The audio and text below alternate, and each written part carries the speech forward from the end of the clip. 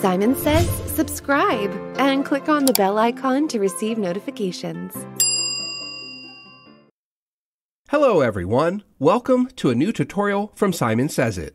In this video, I will show you how to track changes in Excel.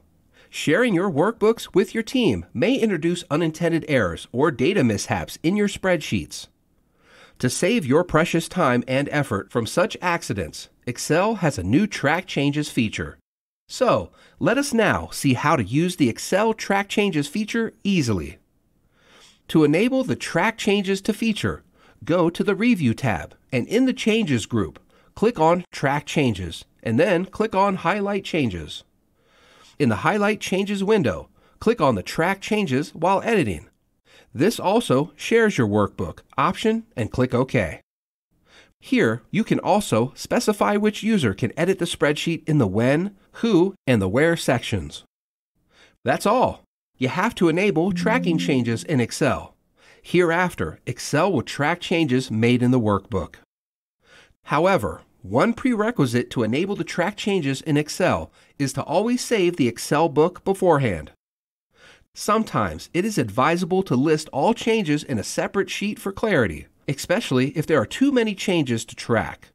To do this, save your workbook. Go to the Review option, click on Track Changes and select Highlight Changes. In the Highlight Changes window, click on the List Changes on a New Sheet option and click OK. Now, all your changes will be displayed in a separate sheet.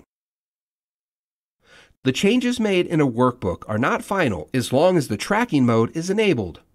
You have to review them and either accept or reject these changes. To do this, go to Review, under the Track Changes option, and click on Accept, Reject Changes. In the Select Changes to be Accepted or Rejected window, you can specify which changes you want to review.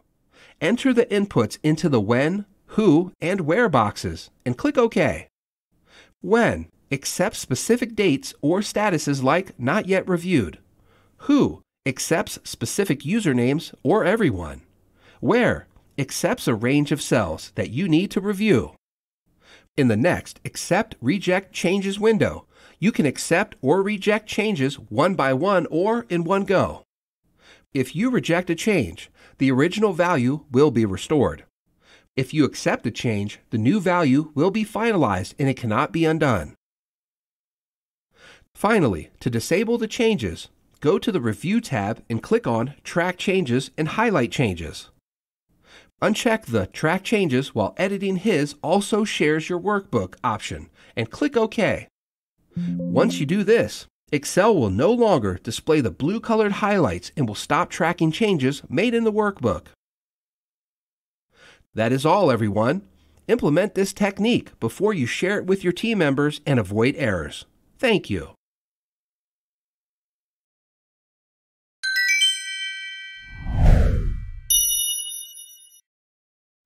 If you're not a subscriber, click down below to subscribe so you get notified about similar videos we upload.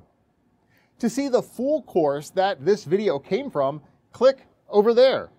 And click over there to see more videos from Simon Says It.